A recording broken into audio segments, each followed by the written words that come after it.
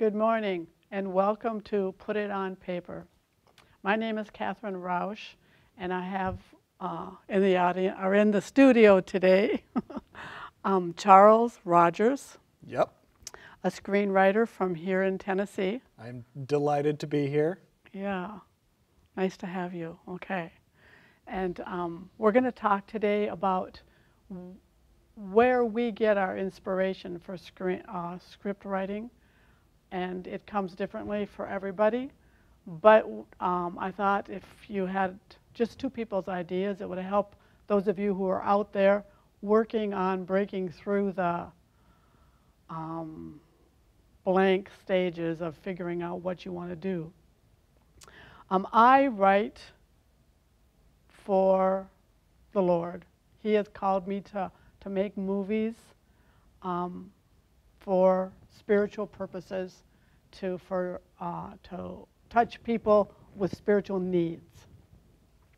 And I do that, of course, through prayer and listening and following His direction, but mostly I get His ideas. If I need to know where a scene's going to be, I can ask Him.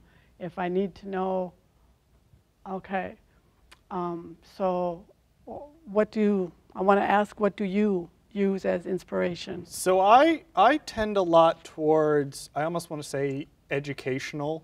Okay. In a way. I'm a huge history nerd. Okay. I read these big old thick books on the Holy Roman Empire and all sorts of crazy historical stuff. But one of my favorite moments as a writer is if I can write something, write a scene, write a plot point, write a character that I've taken some inspiration from something in history or some inspiration from something in classic literature that I've read, and someone will say to me, "Oh, Charles, this was a really cool how you had this happen." I go, "Well, I actually based it off this real thing," or "This was inspired by this other book." So if I can lead through my writing someone towards these things that I'm very passionate about, this history and mythology and literature, if I can lead people to these places just through my work, that's where I tend to try to look for. And then obviously if somebody says, "We'll pay you however many dollars to write something," that'll supersede everything. But yeah. I gotta pay for food somehow. There's 4 cats and they've all got to eat. Oh. So who would you say your audience is when you're writing history? It's surprisingly more varied than you think. Okay. Because we think of history as a concept in terms of very high school, middle school history, where you're sitting in this dusty classroom, dry, memorizing these names and dates. And if you really dig into the stories, the meat of what's going on in these places, you can get a larger audience than you would expect. People who would have slept through history class in high school are suddenly really interested in learning these things. Okay. I enjoy talking about history just in my day-to-day life, particularly American history. I've found a lot of people in Tennessee in particular are really more well-educated on American history than I think they let on. It's interesting to see how much people know and how much people don't know, that you can then say, "Oh, well, you know, this really cool thing that happened X and X number of years into the country's history." It's always nice to see someone go, "Oh, I never knew that." Well, they probably didn't teach it to you in high school. They were probably busy making you memorize a date. Yeah, so you like to teach through your screenwriting. I do. I think one of the most exciting things for me is when somebody leaves something I've written, I don't want to say smarter, more informed than they were when they originally came into it. And even if they're not necessarily interested in that, if they just want to enjoy a story on a surface level, then that's fine by me. Then I've delivered something, even if they don't know it. I've delivered something that maybe will stay in the back of their mind. Okay. How about new screenwriters? I mean, we know the process is tough. Yes. And you got to be determined, and you got to press in there. And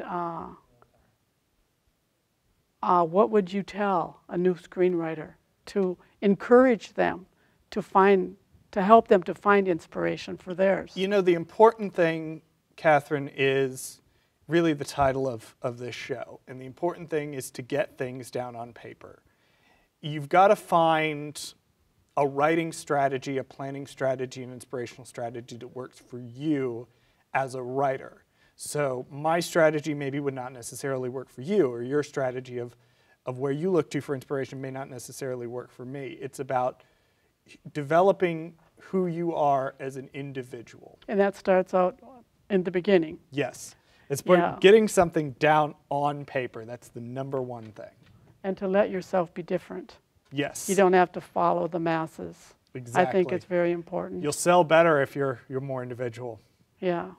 Yeah. Okay. Thank you for coming. It's a pleasure to be here. Yeah, it was a pleasure to have you. And I just wish you the best as you continue in your screenwriting.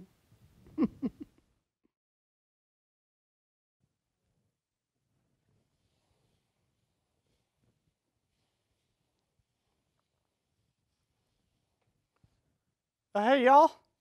My name's Jack. I've been tending this bar in Nashville for a lot longer than I look. And I tell you, there's a lot of change been coming to this city. I mean, these days, you never know whose hat's going to walk in through the door. Oh, hey, howdy. Didn't see you come in. Your usual in a glass?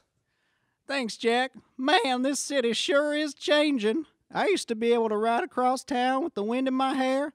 I didn't have to stop for no one. Now it takes me half an hour to get anywhere.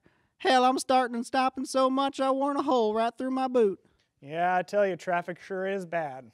And that's not all. The people are changing too. I used to tip myself to anyone I met, and now I don't even bother because they're in a hurry to the next new restaurant or bar. What do we need 15 different chicken places for? Oh, I don't know, howdy. Little change could be good for you. Never hurt anybody. Variety is the spice of life, as my ma used to say. Yeah, I guess. Put that on my tab, will you? Sure thing, howdy. Thank you, Jack. I'll see you later.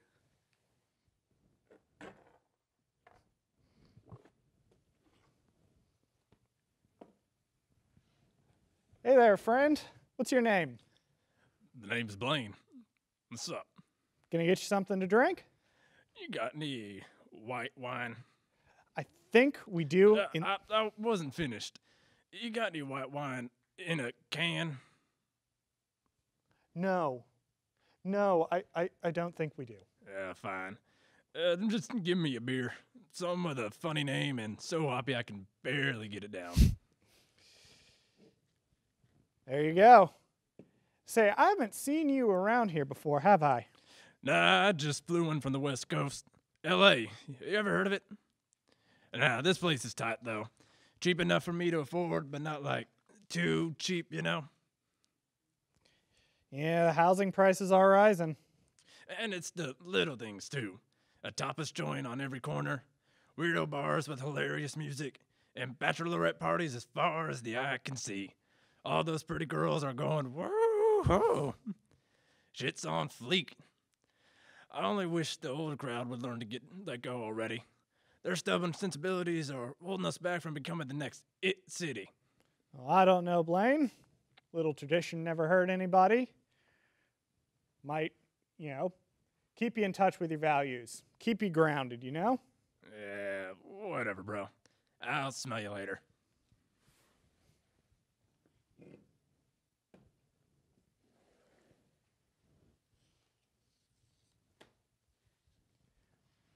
Hey there, darling. What's your name? My name is Patricia. How are you doing tonight? I'm doing good. Is this your first time in? No, I've been in before. Oh, I'm sorry. I didn't recognize you. It's okay. It's been a while.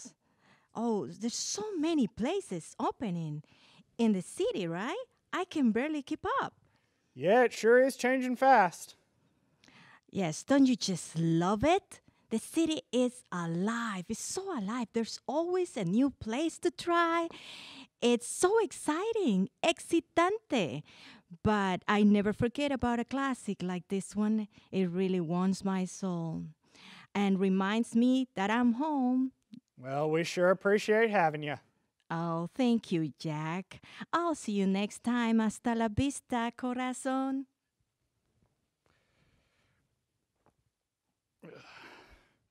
Well, I guess it just goes to show, need all types of hats to make Nashville work, but it isn't going to be easy. It requires tolerance, compassion, open heart and open mind, tradition and innovation to make a city like Nashville a great place to live. Thanks for stopping by, y'all. Bring your own hat by anytime.